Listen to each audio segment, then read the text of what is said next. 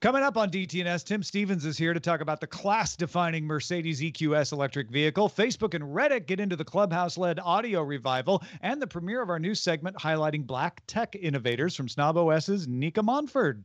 Starting right now.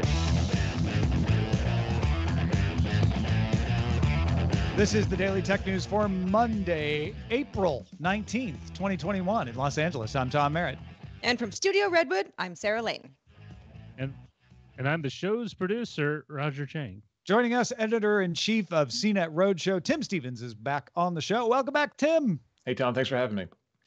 We were just talking about all kinds of cool things in the electric vehicle universe, like when we're going to get some of the cooler electric trucks, whether a Clydesdale or a Mitsubishi Colt can win in a fight. If you want that wider conversation, get Good Day Internet. Become a member at patreon.com/DTNS. Let's start with a few tech things you should know.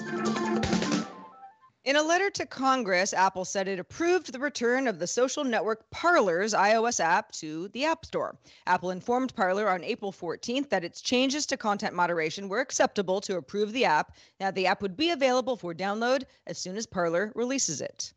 Microsoft's Xbox Cloud Gaming is arriving on iOS and the PC on April 20th. It'll be an invite-only beta, and you have to be an Xbox Game Pass Ultimate subscriber. And then if you pass those hurdles, you'll get a browser-based version of the cloud gaming service that you can use on Edge, Chrome, and Safari. Sony had previously announced it would shut down the PlayStation stores for the PS3 and PlayStation Vita over the summer. However, the company now says it will keep those digital storefronts open for the foreseeable future. The PSP store will still shut down as announced on July 2nd, 2021. Sony, powered by backpedaling. The UK government filed an intervention notice over the sale of ARM to NVIDIA. What that means is before that acquisition can be finalized, the government will review the national security implications of the sale. The Competition and Markets Authority in the UK will file a report on those implications by July 30th. On April 12th, Discord blocked access to NSFW, or Not Safe for Work servers, on iPhone and iPad apps, although they could still be accessed in a browser. Now the company will only block servers focused on explicit pornographic content, with users able to opt in to accessing other NSFW servers from the apps. All right, let's talk a little more about a more serious topic. But the National Highway Traffic Safety Administration in the United States and the National Transportation Safety Board have both sent teams to investigate a fatal car crash involving a 2019 Tesla Model S in Spring, Texas. The car went off the road coming out of a cul-de-sac after failing to negotiate a slight curve at high speed. Harris County Constable Mark Herman said one occupant was in the front passenger seat and one in the back seat. Neither occupant was in the driver's seat. Now, it's not clear.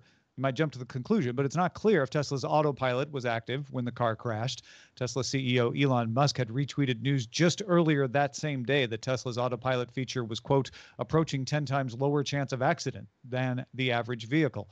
Constable Herman also noted that the car caught fire when it hit a tree and took more than 30,000 gallons of water to extinguish because the battery kept reigniting. And apparently they had to get in contact with Tesla for some advice on how to get that fire to go out.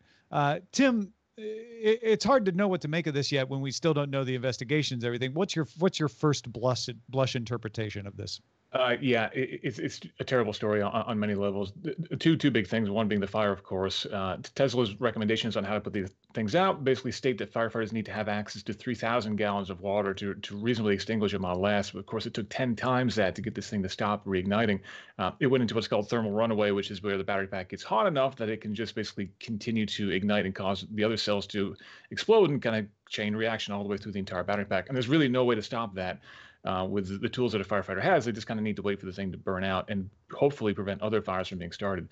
So that's one thing. But obviously, the bigger concern from a technology standpoint is the fact that there was seemingly nobody behind the wheel of this car. We can't assume, as you said, that they were using autopilot, but the investigators said they were very confident that there was nobody behind the wheel of the car. So it seems like a pretty safe assumption that they were overusing technology like that, which is really disconcerting. And it's another sign that Tesla really needs to implement some kind of a driver monitoring system in these cars to disable those systems when the systems within the car can tell very easily if there's somebody behind the wheel or not. There's absolutely no excuse for Tesla not to do that. Yeah, I think this is what. Oh, go ahead, Tom. No. I was just going to say that the Ford recently announced a similar improvement to being able to like tell, are you actually behind the wheel? And that's the kind of thing that you're talking about, right? Yeah, Yeah, absolutely. Go ahead, Sarah. I was going to say my car does not actually have the Tesla type autopilot, but it does have, help within a certain miles per hour to stay in your lane, right? But I got to touch the steering wheel every 30 seconds or it'll just turn itself off because it's like, no, you're not doing this right. As I understand it, and I have never owned a Tesla, but I've driven one once or twice. I mean, you've got to be in the driver's seat to start autopilot. So there would have to be a little bit of fancy footwork just to, and again, it's not totally clear that this is what caused the accident, but if that's what was going on and there were two people in the car trying to, I don't know, see if they could get somewhere from point A to point B without anybody driving. I mean, it's not just like you get in the passenger seat and you press a button and the car goes. It's more complicated than that, isn't it? Right, absolutely. These people clearly knew what they were doing, and they were taking steps to basically defeat any safeguards that were in that system. The problem is the safeguards in autopilot are way too low. The barrier is way too low. It's basically just monitoring the torque sensor on the steering wheel to see if somebody touches the wheel every now and again, but you can do from the passenger seat just as easily as the driver's seat. What they need is a camera that's actually monitoring the driver, which a lot of Teslas already have, and software to look to make sure that the driver is actually in the seat, and a pressure sensor in the seat, which again, Teslas already have.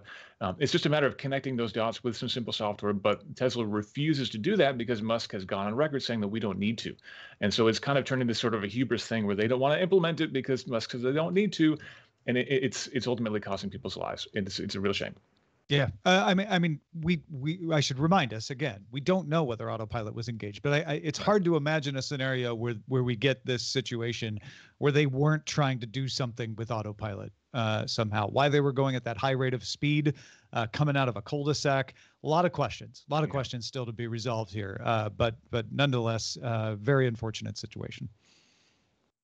Well, next story might be more of a promising situation we could all use on this Monday. Last summer, Akili Interactive's Endeavor RX became the first game to receive authorization from the U.S. Food and Drug Administration as a medical treatment, authorized for treating ADHD, or attention deficit hyperactivity disorder, for kids aged 8 through 12. It helps improve functions like the ability to do more than one thing at a time, to multitask.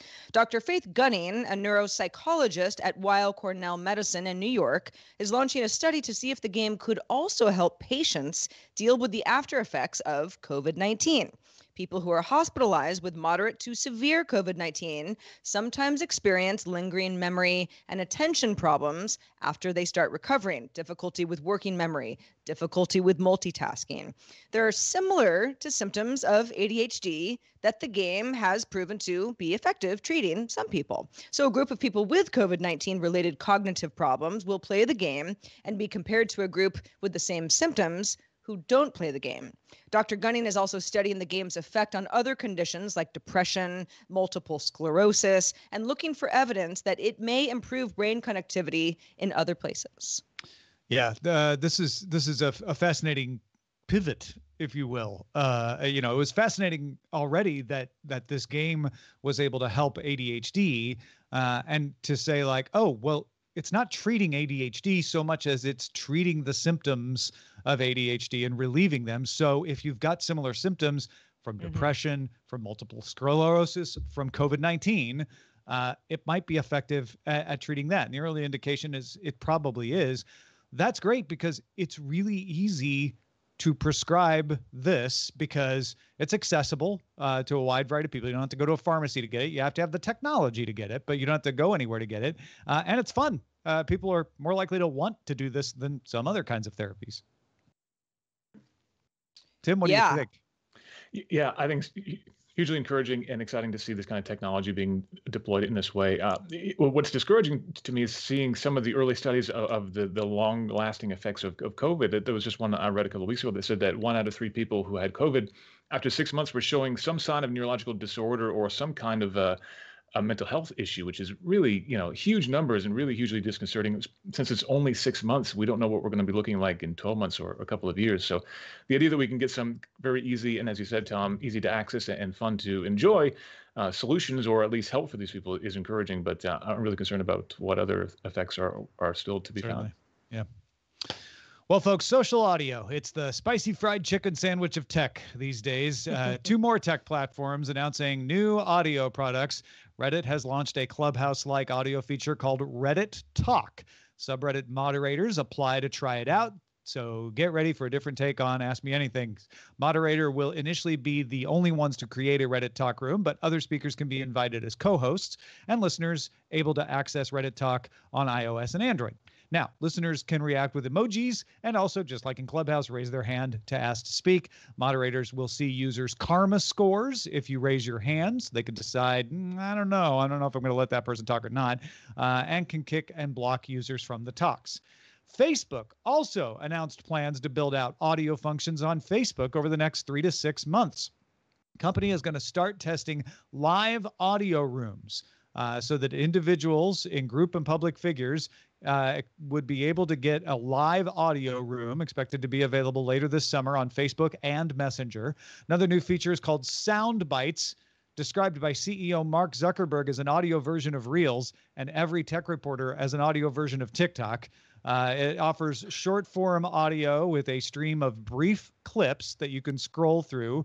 Facebook initially uses an audio creator fund to pay creators for sound bites, just to kind of jumpstart that.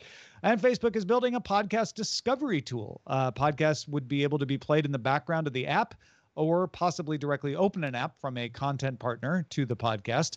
One of those partners might be Spotify, because Zuckerberg also talked about a partnership with Spotify known internally as Project Boombox, which lets users share any audio content from Spotify in their feed, and that will appear as an inline player. So obviously he talked about it in relationship mostly to music, but one would assume that they wouldn't restrict podcasts from being there as well. So yeah, everybody thinks audio is real easy, and they could just jump right in and make a success of audio. I mean, as a podcast host and producer, the idea that podcasts could be discovered within Facebook to somebody that just, I don't know, isn't going to discover it somewhere else, hangs out in Facebook a lot, I'm all for it. Absolutely nothing wrong with that to me. Getting a lot of news feeds with Spotify play buttons, I'm listening to this right now. It's kind of like when people do that on Twitter. I almost never click through, but whatever. It's probably, again, helpful for discovery and sharing for folks. The audio rooms, the live audio rooms on Facebook, I think could be really interesting. There are certain Facebook groups, not all of them, of course, but are thriving, lots of members, very active. I belong to some of them. There are certain Facebook groups I enjoy very much, and live audio room could be extremely helpful. I mean, certain products have good Facebook groups.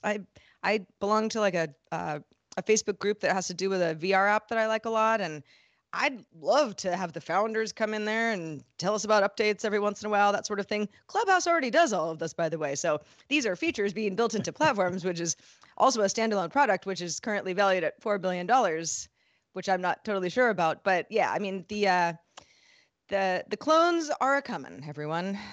Yeah, I'm with this here. I think that there's really interesting technologies and applications here, but I feel like we've got more platforms than there is interest, honestly. And I'm not sure that there's enough legs in the interest around social audio to really make even a fraction of these platforms be successful. I've seen that we've got a lot of very talented people who have a lot of great things to say, and so we're always looking at which platforms are doing what. And for sure, Clubhouse is very successful, but it's not really that successful. And so I just don't see everybody's throwing everything at the wall to try to make this work. I just don't see the majority of it having any success, but we'll see.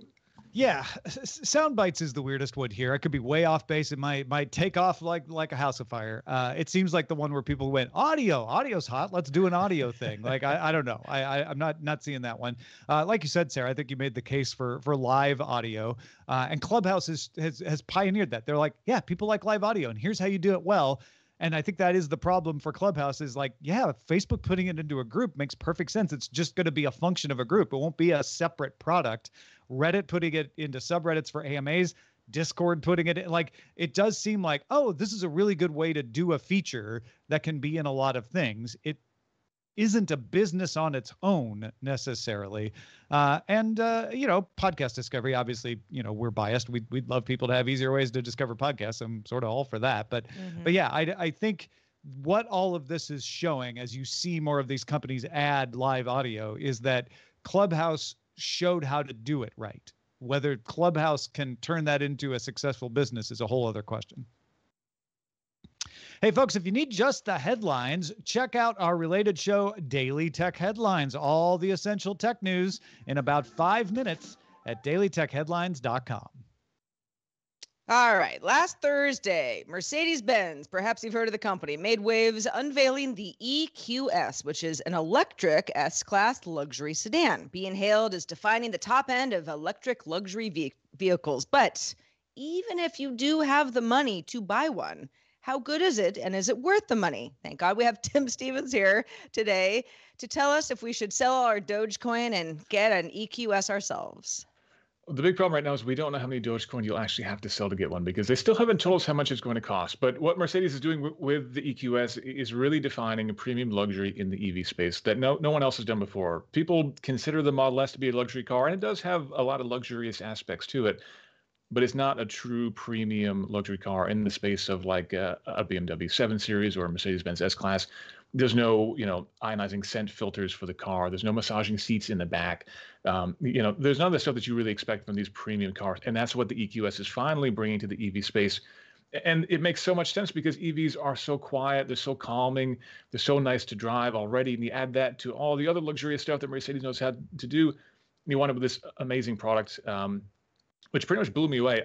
I got to drive a final prototype a couple of weeks ago, and it's really remarkable how good it is. It drives really nicely and smoothly, as you'd expect, but they've got this thing called the Hyperscreen, which is a 56-inch panel that runs all the way from gauge cluster on the left all the way over to the passenger compartment on the right. One big flowing experience where the passenger can look up, pizza restaurants and send that over to the driver for navigation. You've got a pop-up augmented reality heads-up display that tells you, literally points at the road that you need to turn on, so you can see it. It's really just amazing technology, and I can't wait for it to hit the road later this year. And it has its own operating system. I think that's what's interesting. It's Mercedes MBUX operating system. Right. Do you know, and you may not know this, and I'm sorry if I'm putting you on the spot, do you know how much it is just something off the shelf like a QNX that has been rebranded, and how much of it is actually Mercedes, creating its own version of operating system? All I know is that it's Linux. So the majority of these systems run on top of a platform like QNX. So I don't think that Mercedes has disclosed exactly which layers are beneath, but certainly QNX really just gives you the basic system functionality and the reliability that you need for an automotive system like this. So everything on top of that, all the voice recognition, all the beautiful UI and all the flowering crystals and everything you see in there, that's all Mercedes-Benz. And they've really done a lot to kind of reinvent their software development procedures to kind of come up with this level of technology in the car. It works really well, whether you're in the front seat or the back seat. You have access to the same systems, the same infotainment experience, and again, the ability to send destinations and pull media from anywhere in the car, which is really, really nice. So that's definitely all Mercedes-Benz technology, and it's only available in Mercedes-Benz cars. So they've done a good job of bringing a lot of stuff you've come to expect from your smartphone and be able to say, hey, Mercedes, take me to wherever, and it happens right in the car natively, which is great. I think the other thing people may be wondering is this just a pretty car? Like, is it a better EV? Is it the same EV as I would get from somebody else? Like, is it just, the scented ions that I would get? Is that what I'm paying for? That's definitely a lot of what you will be paying for, and you will be paying a lot for this car. I mean, I'm expecting it to come in probably in the low $100,000 range, maybe around $120K, something like that. So it will not be a cheap car by any means. But certainly from the experience that you get, a lot of it's going to be on those premium features in the car. And when you get in the car, it's going to look like nothing else you've ever been in before. But the drive quality is actually really very, very good. It's certainly on the next level above a Model S or something like that. And the range they're promising, 480 miles of range. That's on the European cycle. The US cycle is a little bit more harsh. It'll probably come in closer to 400 miles. That's on par with the Tesla Model S long range. And with the charging speed they've got, you can actually get almost 200 miles of range in about 15 or 20 minutes. So you can imagine doing some pretty long road trips on this thing without having to stop that often. So it's got the technology and the drivetrain to match the technology of the luxury side of things. And in terms of being pretty, I actually think it's a little bit underwhelming looking myself on the outside anyway. But it is the most aerodynamic production car in the world, 0.20 coefficient of drag. So that makes it the most slippery car in production today. I mean, the Hyperscreen seems like I don't know. I mean, I've only seen photos, but I was like, wow, that is a very cool interior. It is. Yeah. I mean, but you said if you had to guess something like 120K. I mean, that is so far like into outer space of the kind of car prices that most people are looking at. I mean, even compared to a Tesla, if it's on, when it really comes down to it, it's like, okay, how far can this car go, on a single charge? Because all the pretty stuff, I'll just get used to it after a while, and it's not going to be such a novelty once it's your car.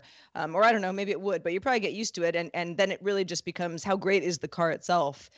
I mean, who can afford this besides precious few folks? You can actually price a Model X up to about that range. If you take all the boxes, you'll be up over 100K. So they're actually not that much cheaper. And the build quality, the comfort is definitely on another level. So for sure, there are a lot of people who can afford these cars. A lot of them are driven around in these cars. So it's definitely a different sort of clientele that certainly I'm not in a financial position to relate to myself. But certainly when it comes to, there being a need, Mercedes-Benz sells a fair number of S classes, and I think they'll sell quite a few of these too. Last question. I know Roadshow mentioned the zero-layer interface on that big hyper screen, where the idea is you don't have to dig down into a bunch of submenus. Do you find in your time with it that worked well? It did, yeah. And that's one of the luxuries of having that giant screen is you don't have to always be going from one menu to another menu to another menu, which is a huge problem in Teslas as well, because it buries so many things into the touchscreen. And it's on the Model 3, for example, it's a pretty small touchscreen. So you're always jumping between menus. Now you've always got the navigation up. It's always a big map display, and then things just kind of pop up as you need them. And it's even smart enough to know that if you always get in the car and turn on the heated seats when you're below a certain temperature, the next time you get in the car, it'll pop up a little control and say, hey, you want to turn on the heated seats? And just hit the button, and then it goes away. So it's got a lot of intelligence built into it too. Very cool. All right, folks, time to introduce a new segment to Daily Tech News Show. Every month, we'll be highlighting innovative voices in the Black community in a segment called Teching While Black, produced and hosted by Nica Montford. Take it away, Nica. Hi, this is Nica Montford, a.k.a. Tech Savvy Diva of the SnobOS show. In the Teching While Black segment, I will bring awareness to a Black technology leader who is advancing the tech community through their innovations across the spectrum of industries. The Teching While Black inaugural innovator is Angie Jones. All of the Java enthusiasts out there may very well be aware of who she is, but for those who may not know who this dynamo is, she is the first Black female Java champion. To let you know just how exclusive this group is, there are only 299 Java champions globally. Wow, that's a pretty exclusive group. This group consists of Java technology and community leaders who are community nominated and selected under a project sponsored by Oracle. In addition to being a Java champion, Angie is the Senior Director of Test Automation University, which is an online platform providing free courses in test automation. Furthermore, she is an international speaker and instructor of test automation techniques and strategies. Additionally, she is an inventor with 25 patented inventions in both the US and China. How amazing is that? And if that isn't enough, she leads Diva Chicks, which is an online community for girls and women in gaming. To find out more about her and her amazing work, be sure to check out Angie on Twitter at TechGirl1908 or on her website, angiejones.tech. History is being made in real time every single day, so let's celebrate it now.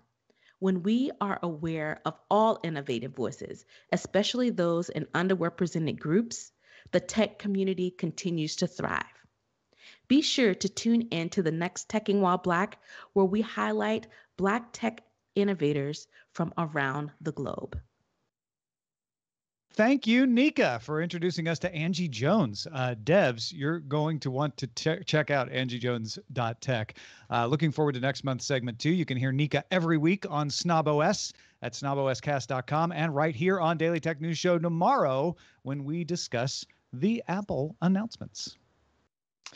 Good news coming out of NASA. NASA completed the first powered flight of an aircraft on planet Mars using the Ingenuity helicopter on board the Perseverance rover. This was a 40-second autonomous remote flight, with NASA using data collected from the flight to inform future flight missions on the Red Planet. Yeah, and this is one where they had kind of downplayed ahead of time, like, we don't know if it's going to work. It might not work. Don't everybody There wasn't a lot of disappointed. fanfare. Yeah, even from the folks that I follow who really followed the stuff closely. Yeah, it seemed like NASA was kind of just like, we'll congratulate ourselves afterwards. Yeah. And they were obviously very excited when it worked. And I watched the video probably a dozen times today, and it's amazing to see. It's just a short, simple flight, but it's amazing to think the potential here. Yeah, because it feels like, oh, well, we've flown on Mars because we've landed things, but we've really just dropped things on Mars. we haven't actually flown until now. Like to and from. Yeah. This is to be able to like send something flying around. They're going to be able to use that should it continue to work, right? They'll be able to use that to explore parts that they wouldn't be able to explore with the rover. It'll be able to go a little farther afield and into places that the rover couldn't even get to, like the walls of craters and stuff. Very exciting. Yeah. All right, let's check out the mailbag. Mike, in what he calls shockingly comfy Dubai, wrote in and said, "Count me in." Asking the people who you were asking the people who want the book cover displayed on my Kindle. Mike says, "As a noted snob, I want to broadcast what I'm reading. I'll be paying to remove my ads, as the most common ads I get, and my wife and I can't figure out why, are self-published bodice rippers. Thank you for alerting me to this development." Now that Mike puts it that way, I realize like everybody probably thinks he's reading those if that's the ad that shows up on his Kindle. So of course he'd much rather show what he's actually reading. That makes sense. I missed this news last week, and I actually paid money to get rid of ads as well because I wanted this feature. I thought it was just what was going to happen. So I was really disappointed when I learned that the Kindle didn't support this years ago. So I'm very excited to turn this on my Kindle too. And then Thor wanted to express his enthusiasm about Chip, the home automation project, to kind of have a standard across platforms. Thor says, "Until now, I have tried to find devices that work well with the Home Assistant platform to get a unified control point for all my smart home devices, and Chip will make this a lot easier. Instead of the Home Assistant community writing elegant little hacks to integrate a lot of different clouds, interfaces, and whatever the companies come up with, the Chip standard will hopefully become pervasive enough to let me just buy what I want and integrate it, or at least look for some Chip logo and have some confidence that I can integrate it." Thank you, Thor. Yeah, thank you to everybody who wrote in. We got a lot of mail over the weekend, and it was very heartwarming. Keep it coming. Feedback at dailytechnewsshow.com is where you can send questions, comments, ideas, the like. All of it. We'll take it. Also, we like to shout out patrons at our master and grandmaster levels. Today, they include Mike Akins, Johnny Hernandez, and Norm Fazekas. Also, thanks to our brand new bosses. We got 3 of you: Jonathan Lloyd, Wade Osborne, and Anthony Rodriguez Jr. You all just started backing us on Patreon, and we couldn't be happier. Thank you to our new bosses. Also, big thanks to Tim Stevens for being with us today. Besides riding around in super fancy cars and being able to tell everybody how it was, how's your life been, Tim? Life's been good, and I'm excited to say that people can find me in this month's Analog Science Fiction. My debut publication of my short science fiction story is on newsstands now, so go find a copy of Analog Science Fiction and let me know what you think. That is so exciting. Congratulations, man. Thanks very much. Thank you. Well, we are live here on Daily Tech News Show Monday through Friday, 4:30 p.m. Eastern. That's 2030 UTC. Find out more at dailytechnewsshow.com/live. We are back tomorrow with Charlotte Henry plus Nica Montford in person, along with Terrance Gaines. Talk to you then.